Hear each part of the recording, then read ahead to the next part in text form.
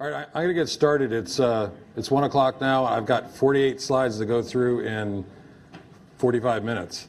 So I'm Joe Conway. I've been with the Postgres community for a lot of years, probably going on 20 years using Postgres and 18 years active member of the community. I'm a committer and a major contributor. I'm also the VP of Engineering, Crunchy Data.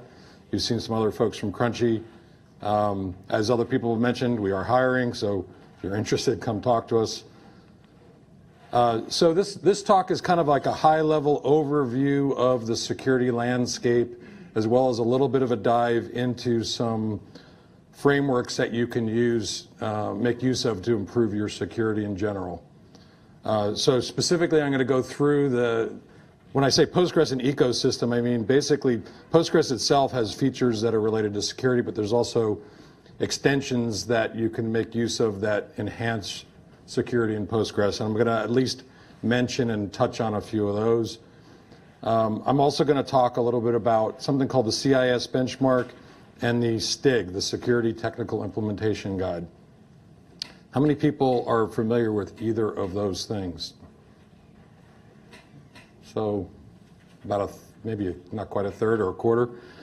So I'll give you a little bit more information on what those things are and how you might use them.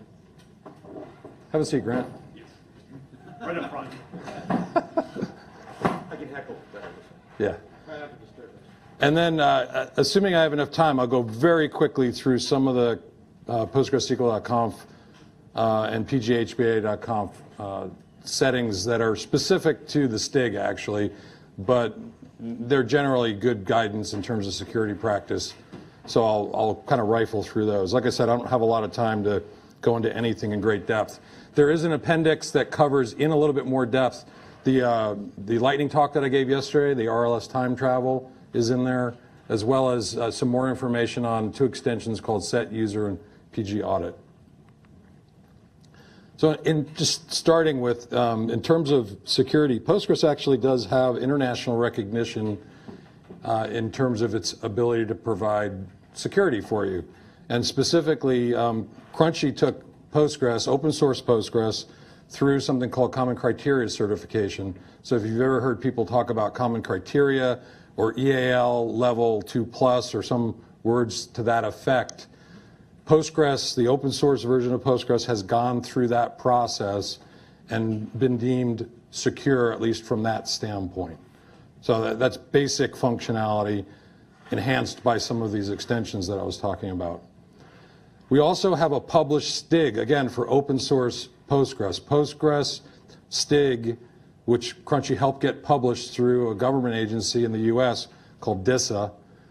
DISA is responsible for security in the Department of Defense, and so obviously they care a great deal about those things. We work with them to publish the STIG, but the STIG is something that you can download and use yourself, and it's the first open source database to have a published STIG.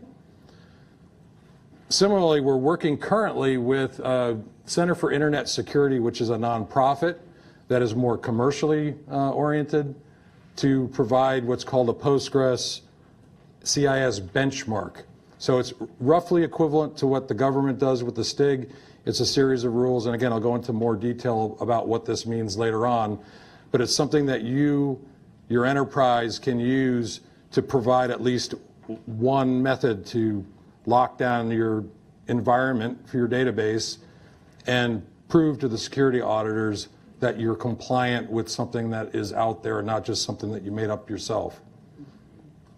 That's currently in draft form. I was hoping it would be published by now, actually.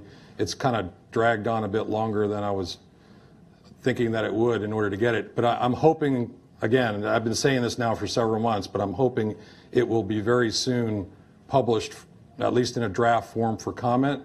So if you do want to take a look at that when it does get published, you could make comments and actually help improve it. In terms of the security features of Postgres, I kind of lump them into three categories: perimeter security, internal security, and chronological security.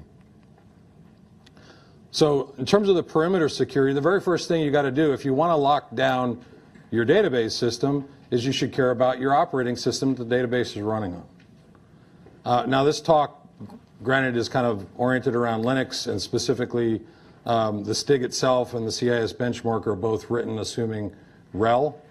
But most of what I'll talk about is applicable to other Linuxes and other systems in general. In terms of the OS configuration, first thing you should do is perhaps, if you're required to, make sure that the OS is configured for FIPS compliance. Again, this is kind of a US-centric thing, but FIPS compliance ensures that you only use certain types of ciphers that are deemed to be safe to use. And then your OS also can be locked down with either a STIG or a CIS benchmark that is applicable to the OS. So you want to start, at the base. If your OS is not secure, then your database can hardly be secure. In terms of discretionary access control, actually Postgres itself does provide at the OS level a certain amount of control using discretionary access control, in that it will not run as the root user. It won't run as a privileged account. And it does runtime permissions checks already for you on the data directory. So if you try and run with the data directory with incorrect permissions, Postgres will actually not start up. And I think we've done some recent modifications to kind of open that up slightly to improve things for programs that do backups. I see David shaking his head. I know he's working on that patch. It got committed. So in 11, we will allow group permissions instead of just... Right, so you can do group read and do a backup as a non-privileged user in the Postgres group. So that's actually a good thing. Yeah, it's a good thing. So that way you don't have to do your backups as a more privileged user. Now, the other item here that's not often talked about, but mandatory access control, which is what SE Linux... How many people here have heard of SE Linux? Probably everyone. Okay, how many people here like and use SE Linux? All right. All right. Yeah. Okay. Use yes. So one thing to understand here, and I'm going to digress into this just for a minute because I think it's an important point. If you use RHEL 7, you likely are using SE Linux already because it installs it and enables it by default. However, it enables it in something that's called the targeted policy. The reason that policy is called targeted is because only certain services are targeted to be controlled by SE Linux.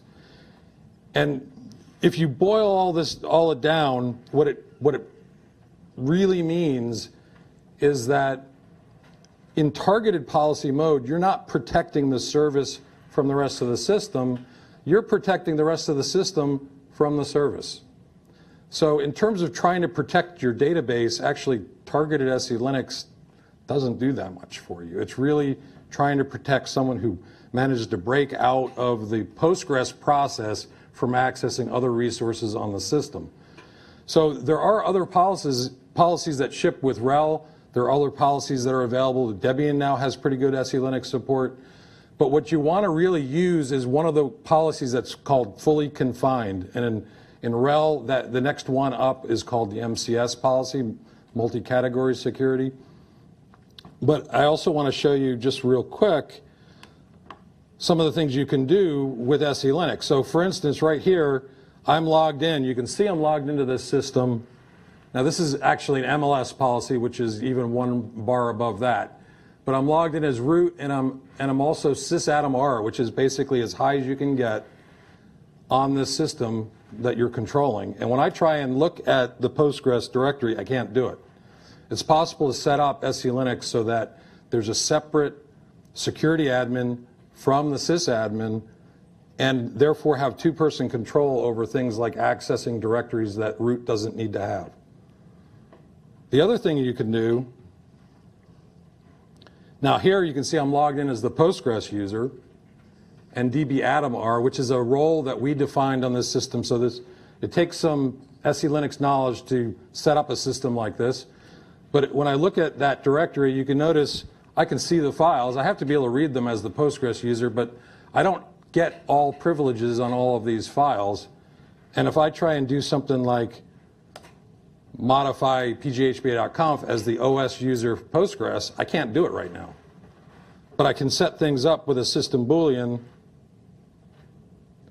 so that my security user could actually flip this Boolean like that, and then suddenly I'm allowed to edit that file.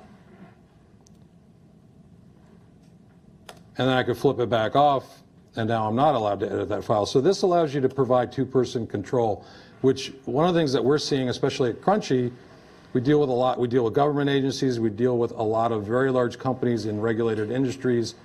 And this is becoming more and more important to them, that you be able to provide kind of this level of control over how Postgres is configured and used. Okay, so enough of that. Postgres, you can also provide at the OS level encryption at rest by encrypting the file system. There's a number of options for how you do that. There's really no kind of built-in method for encryption at rest other than PG crypto, and that's kind of completely manual and up to you how you use it. Typically, if you're going to do something like try and comply with PCI or HIPAA, that's probably the solution that you're going to go for. Oops, sorry. So the next thing on perimeter security is client-server security. There was a whole talk on authentication yesterday. Hopefully, if you're in here and you're interested in security, you saw that. Postgres does host-based authentication.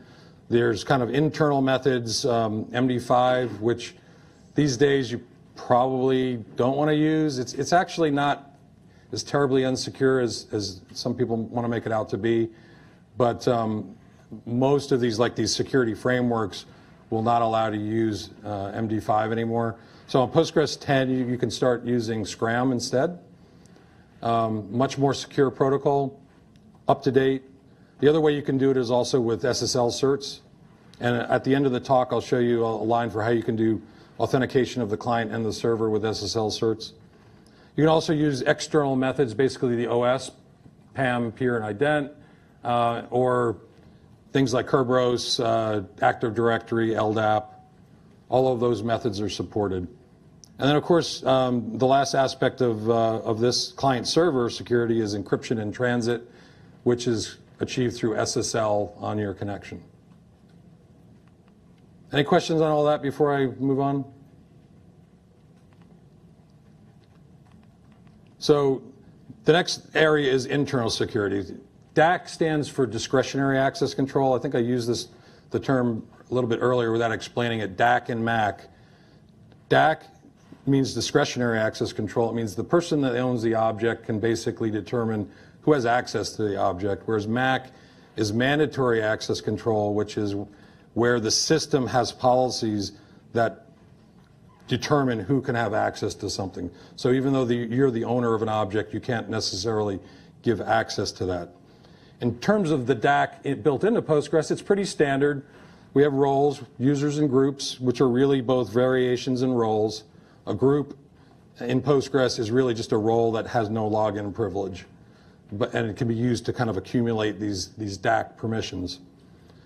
They're hierarchical, so you can nest them kind of arbitrarily deep.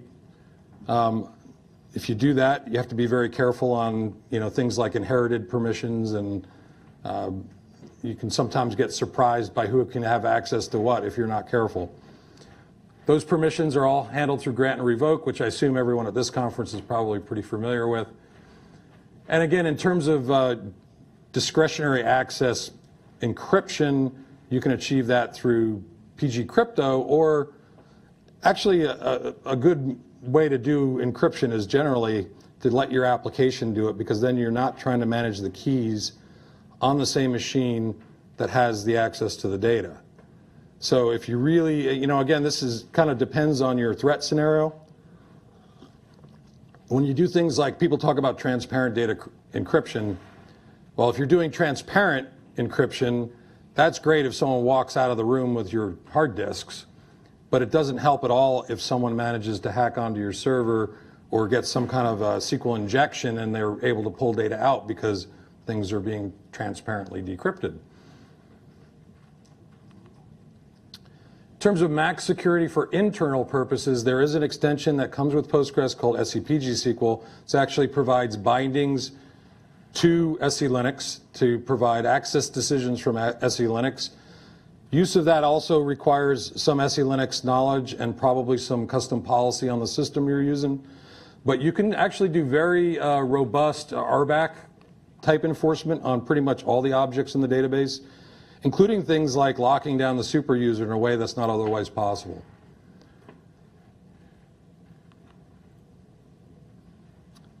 Row-level security. So we talked a little bit about row-level security in the lightning talk yesterday. Did most people here see that? Row-level security is basically the idea that you can apply a policy to a table that says for every row in the table, who can see the row, which is kind of transparently done. It's filtered out. They don't even know it exists if they can't see it.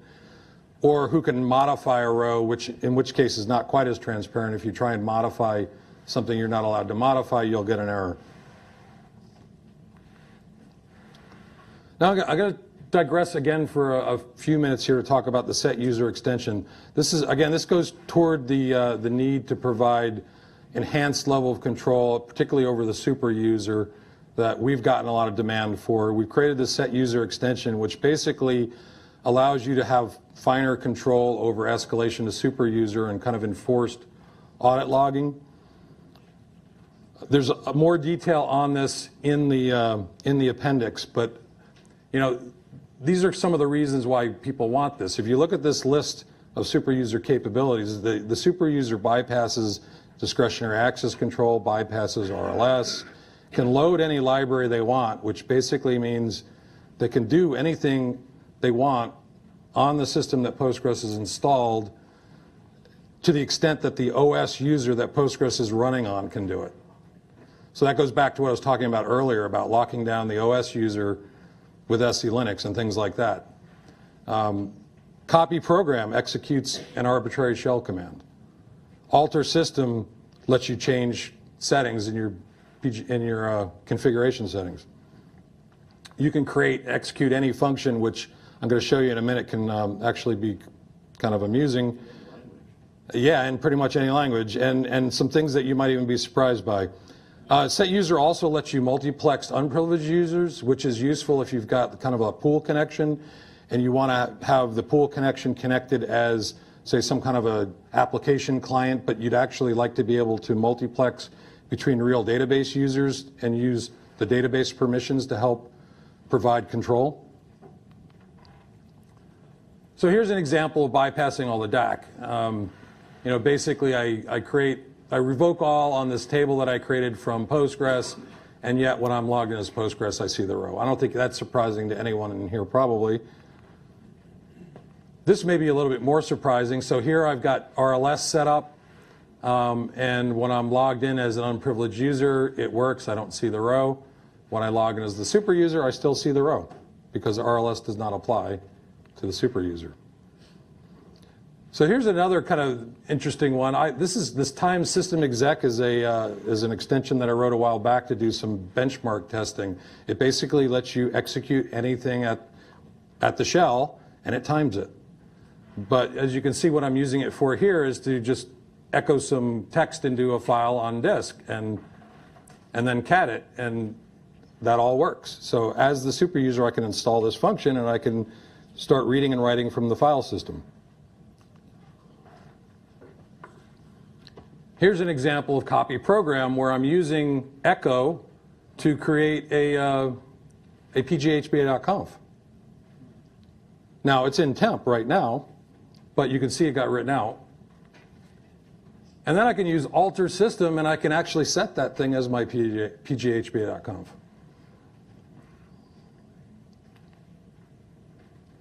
Now, that would require a reload in order to actually take effect.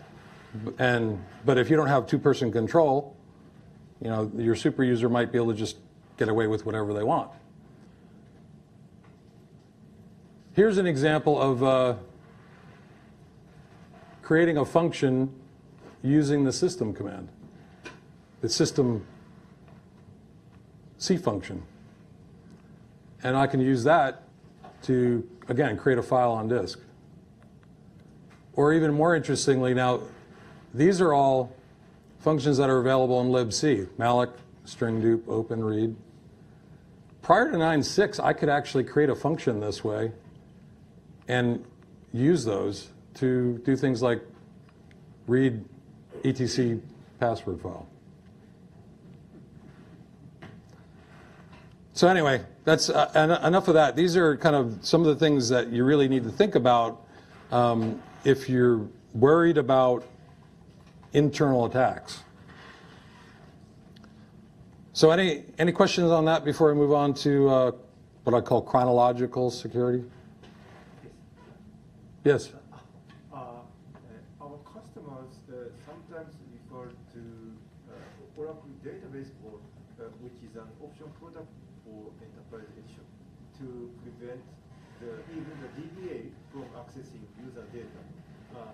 I know little about Oracle Database Vault here.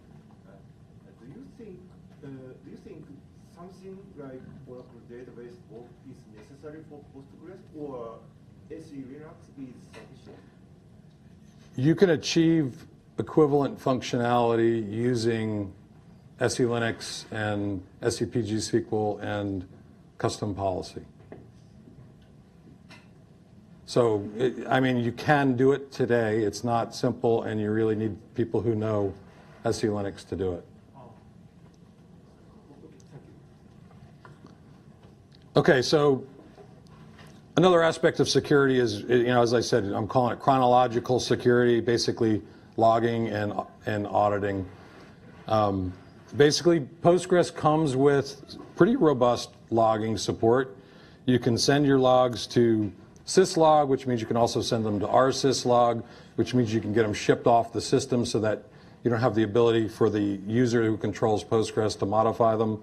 There's other ways you can do that, of course, with products like Splunk or ELK stacks or EFK stacks. But in any case, there's quite a bit you can do with Postgres logging alone. And in fact, when I talk about these benchmarks later on, you'll see that there's some requirements specific to that built into those.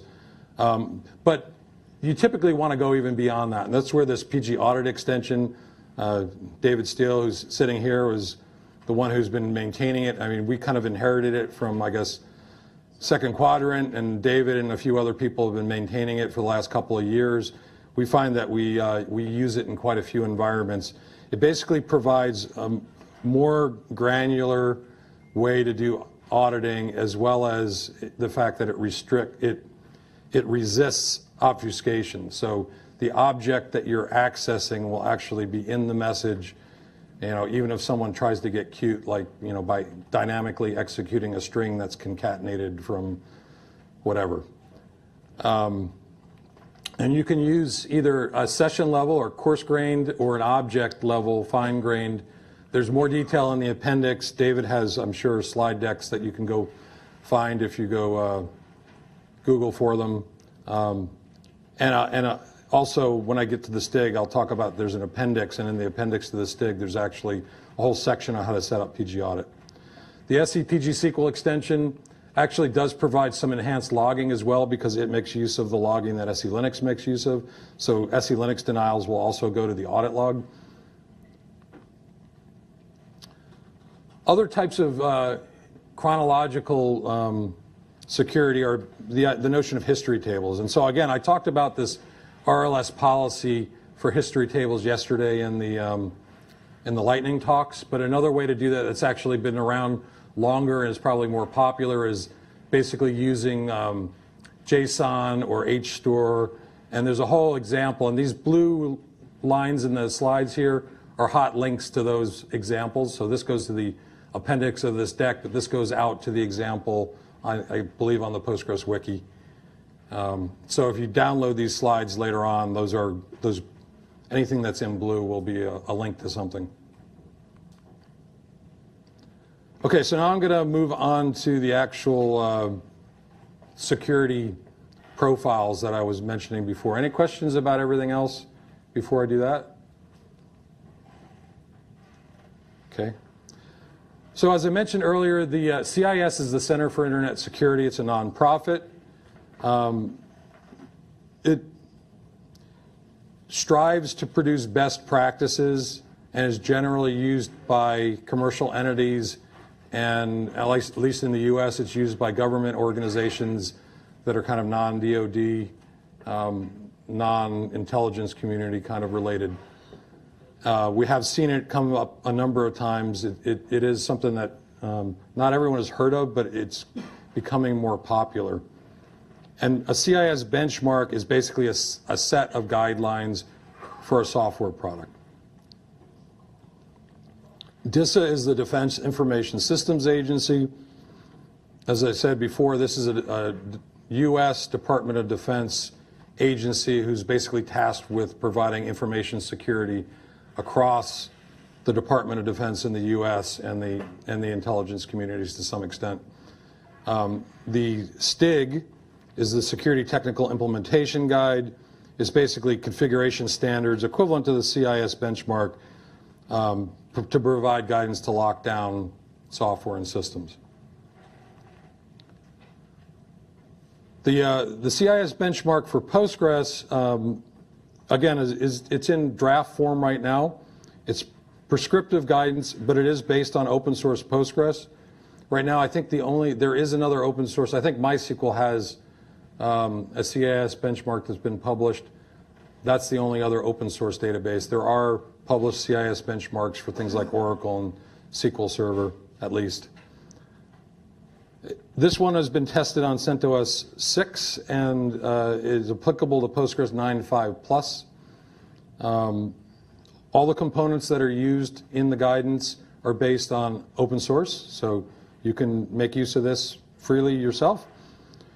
And it comes with basically the notion of two profiles.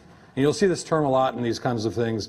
Profile is basically a list of things that you're going to check and fix. So there's profiles that are at level 1, which are things that have clear security benefit, but you try not to be too intrusive. Whereas level 2 is basically, it might inhibit utility or performance, but it's in if you're in an environment where security is kind of paramount, you're probably going to want those as well. It contains the following kind of broad sections. There's no way to go through it any kind of real level of detail in just a fraction of an hour, but it covers installation and patches and directories, logging, access and authorization, settings. Basically all of the things that we've been talking about so far are covered in one way, shape, or form in here. A rule starts with a scoring status. I don't honestly know, because those are all right now unscored. I think what those are meant to be are kind of like a level of severity, and we'll see that in the STIG again later. Which profile, which of those two levels it's a particular rule is applicable to, a description. And again, a lot of this will be repeated in the STIG. You'll see they're fairly similar. There's kind of a general description of a rule, what thing we're going to check, what's the procedure for checking it, and what's the procedure for fixing it if it doesn't pass the check. And then at the end, there are references back to the controls that led us to create this rule, and any references. The Postgres STIG, again, is a comprehensive set of requirements. It's based on this database SRG, Security Requirements Guide, which is kind of a generic STIG for databases. If you're at all familiar with this area, you probably will have noticed particularly over the last 3 or 4 years as Postgres popularity has gone up, you kind of get to know the wording of the STIG, and people would show up on the Postgres mailing list about once a month, and they'd ask a question that came right out of the STIG. And so basically people were having to reinvent this stuff over and over and over again because there was not a Postgres STIG. Now that there is, you can actually just download the STIG and follow the guidance right in that instead of having to reinvent it yourself if you have these kinds of requirements. It derives its controls from NIST. So the CIS controls they've invented themselves. NIST is a national agency in the US again that comes up with the security controls that are being followed. And so these controls are actually reused in other areas as well, and other types of security compliance. It's based on RHEL 7 with FIPS crypto enabled. That's fairly straightforward to do with the guidance from RHEL. You can actually FIPS enable on at least the commercial version of Ubuntu and on the commercial version of SUSE as well. They use the same method that Red Hat does. I've seen this one come up a few times on the list as well, and there's some confusion over it, and so I'll digress for a minute into that. With OpenSSL, normally in order to use FIPS mode, there is actually a FIPS mode call that you have to make in C code in order to enable the mode. Postgres does not do that. So people say, well, therefore Postgres cannot be used on a system that has to be FIPS compliant. But that's actually not true, because what Red Hat did and what Ubuntu and SUSE both copied directly from Red Hat is basically a hack to OpenSSL where you enable FIPS at the operating system level in the kernel. So when you boot up, basically OpenSSL is in FIPS mode automatically, and everything that uses it uses FIPS mode. So if you want to drill into that, find me afterwards and I can go into that in a bit of detail. Again, Postgres 9.5 Plus, and the main reason for 9.5 Plus in both of these is because in order to be compliant with both of them, they depend on PG Audit. PG Audit works for 9.5 Plus, so I think that's primarily why the requirement is 9.5 Plus. It has 111 rules, and it's all based on open source components. Again, similar things covered: auditing and logging, and encryption and decryption, access controls, authentication, some specific rules that are around protecting against SQL injection. The STIG comes with some appendices which are very useful, actually. If you want to do any of these things that are covered, there's a sample account lockout script, but there's also some detailed instructions on how to install and configure PG Audit, detailed instructions on how to use SSL, how to use PG Crypto, some examples on how to do RLS. So that's kind of generally useful in and of itself. When you say SSL, you mean TLS, right, for this? Right. Yeah. Talking about OpenSSL, so yeah, it's TLS. Yeah. Okay. So the anatomy of a rule in the STIG is, again, very similar. There's like general information section with identifiers and a severity category and a title. There's a discussion section that sort of talks about, well, why do we care about this thing? How do you check it? How do you fix it? And then some references that tie back to the NIST standards. DISA does publish what they call a STIG viewer. The STIG is actually published as a massive XML file, which is very painful to read. This STIG viewer is actually, you probably can't see it. There's no way to make the font bigger. It's not the prettiest app in the world, but it's useful in that it provides kind of a way to walk down through each of the controls. Those sections I was talking about are all over here.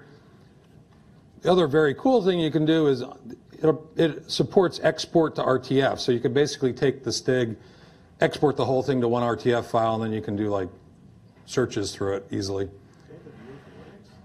They have a viewer for Linux? It's Java. Oh, it's Java. Oh. The other thing I want to mention is, and again, this is something that Crunchy worked on, but it's open source. So we produced something called the STIG checker, and it specifically works with Chef Inspec module. So Inspec is designed to automate the compliance checking in general. And so we've created a STIG profile for Chef Inspec and published that on GitHub. So there's kind of, if you need to do STIG compliance checking, you can use this. It doesn't do everything perfectly.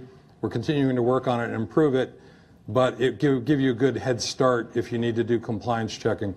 We're also working on, and it's not been publicly published yet, but we're working on what we call a continuous compliance checker, which is sort of some automation around the STIG checking with kind of a simple web interface to look at the compliance so that you can run this thing.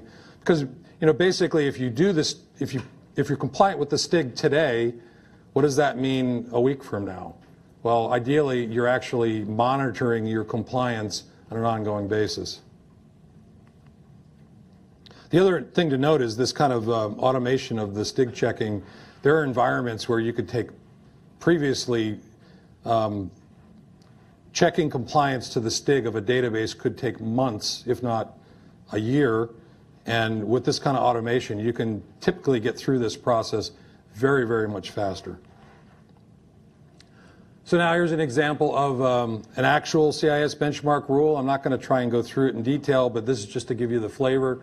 As I said, most of them right now are not scored. This gives you the profile, level 1. For this particular one, ensure excessive administrative privileges are revoked. There's some rationale describing why we should care about this. And then there's the audit procedure. How do we check to see that things are done in accordance with this rule? And then a remediation procedure, which is how do you fix it if it doesn't comply? And then finally, the tie back to the actual CIS controls that this rule comes from, and then references, and in this case, these are references right into the Postgres documentation for the commands that were used. The STIG is very similar. This is all that stuff that was too small to read in that STIG viewer. Postgres must be configured to prohibit or restrict the use of organization-defined functions, ports, protocols, blah, blah, blah, right? It has a vulnerability ID. It's category 2 severity. Basically, it goes through all of this, again, description of the rationale and why we care about this. And this particular rule, and after discussing it with the people at DISA, boiled down to, in terms of applicability to Postgres, you want to make sure Postgres is running on the port that your organization has determined it should be running on. So this particular one boils down to checking that you're running on the right port and then fixing it if you're not. So nothing too surprising there. And then again, there's a references section back to NIST and something called CCIs, which are kind of a way of agglomerating different requirements. Any questions about all that?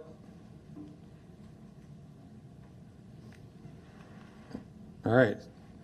So I know I've been going fast. It looks like I might actually get through these slides, so that's good.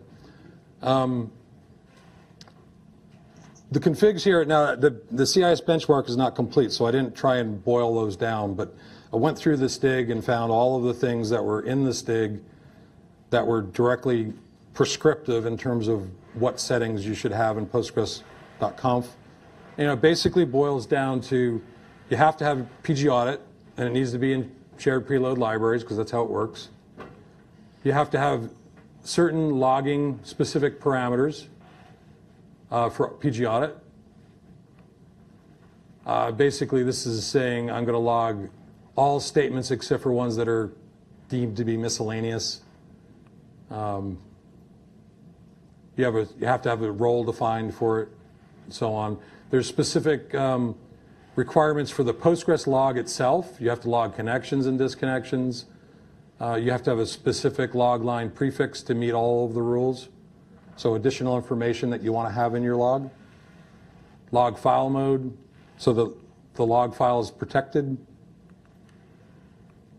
Log destination, really per the STIG, needs to be some kind of a remote syslog.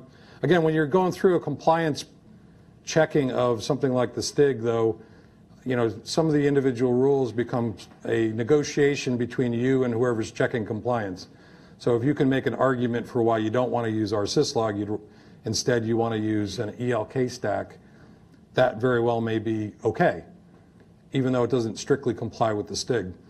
And going back to the automated STIG checking, when you create those profiles, they have the notion of something called overlays.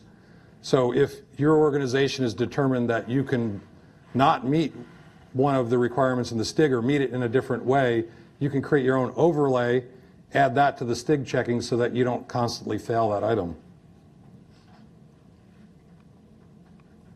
And there's some additional requirements in terms of how SSL is set up and your time zone, password encryption on, and some items that are kind of loosely related to kind of denial of service kind of things.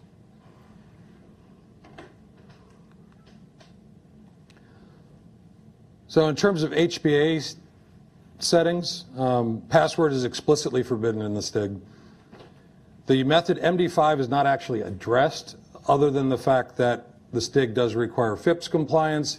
FIPS compliance will not allow you to use MD5. So again, depending on your ability to negotiate with whoever's doing the audit of you for compliance, you probably are not going to be able to use MD5 method for authentication.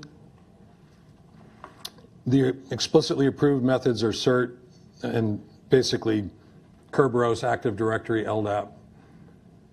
Postgres 10, you're probably going to want to use Scram. The STIG has actually not been updated yet for Postgres 10. We are planning to work with DISA to get that done, hopefully sometime in the not too distant future. But so far that has not been done. Based on what I know, again, you probably, if you're running Postgres 10, you discuss it with whoever's auditing your system, that probably would accept that.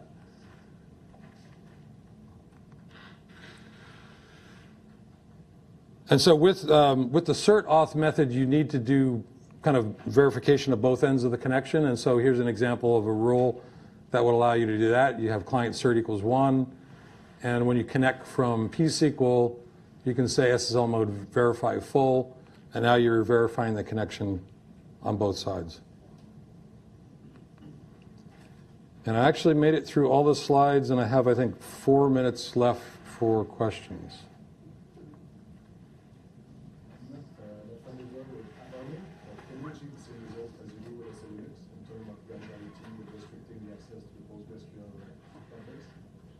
I'm not nearly as familiar with AppArmor as I am with SE Linux.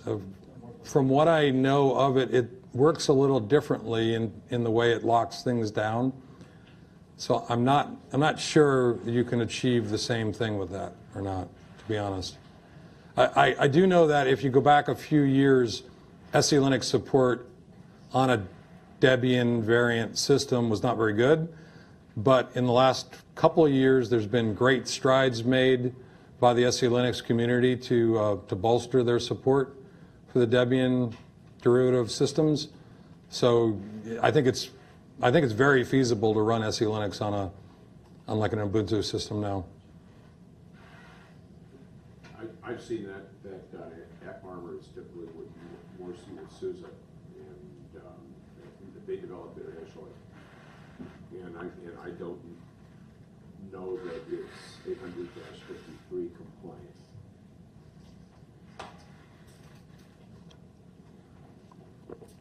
Any other questions? The Open SUSE website. Yeah, there are some other. I mean, this is a big digression, but the Linux kernel supports the notion of security modules, LSM, Linux Security Module, and SE Linux is really just one of those, and AppArmor is a different one, and there's some others out there, and there's some commercial ones that are out there, and so there are different ways to achieve kind of the same thing. There's a commercial product out by General Dynamics called Pitbull, which also does kind of similar things. So there's, depending on your specific needs, there probably are other options.